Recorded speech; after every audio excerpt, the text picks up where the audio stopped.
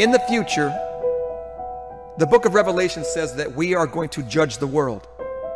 And we will be the righteous judges that will not allow this craziness to dominate the world.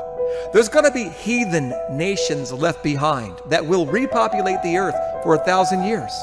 There's going to be people in their carnal, sinful nature still left behind, still arguing with one another, still fighting. And they're going to try, there's going to be cases that come before the courts. There's going to be disagreements with people. And the righteous judges that God has put out there in the provinces will settle the case. We will be the Supreme Court, and the final ruling will be God's. Can I get an amen if you're with me out there?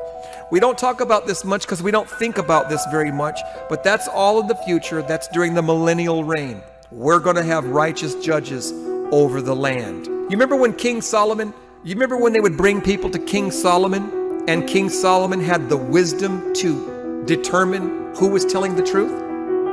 Think about the world being judged by judges just as wise as King Solomon all around the world, in all the provinces of the world. That's what's going to be like.